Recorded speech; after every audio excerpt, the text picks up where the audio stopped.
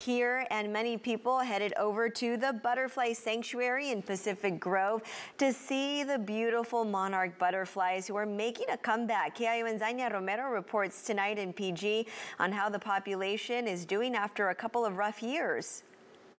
So beautiful and peaceful, and just looking up to see the butterflies so free is an amazing sight.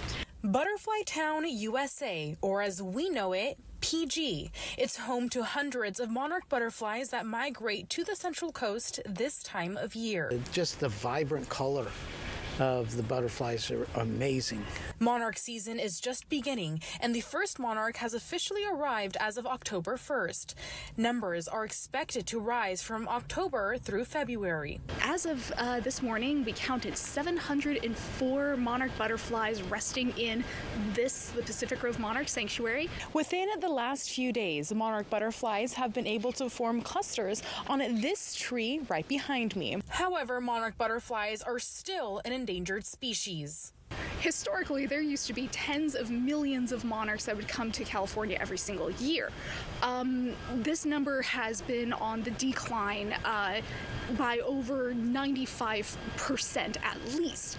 This reached an all-time low in 2020 when there were fewer than 2,000 monarchs across all of California, and there were none seen here in Butterfly Town, USA. Within the last 2 years, there has been a slight rebound. Our season is looking hopeful this year. Natalie says it was a scary time in 2020 when very few monarchs were seen because they are a symbol of a healthy ecosystem. I think the notion that if monarchs can survive 2020, so can I. It was a bad year for everybody. And so monarchs have always been a symbol of strength and perseverance, and have always been very culturally important. And Natalie tells me to help with the monarch population, it's very important to plant pesticide-free plants in your gardens.